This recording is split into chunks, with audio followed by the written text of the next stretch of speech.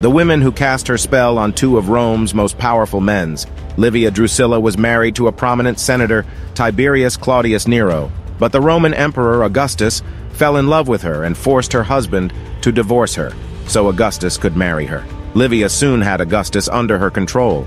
There were rumors that Livia slowly poisoned Augustus so that her son Tiberius, who was from her first husband, would become the next Roman emperor after Augustus died. The rumors were true.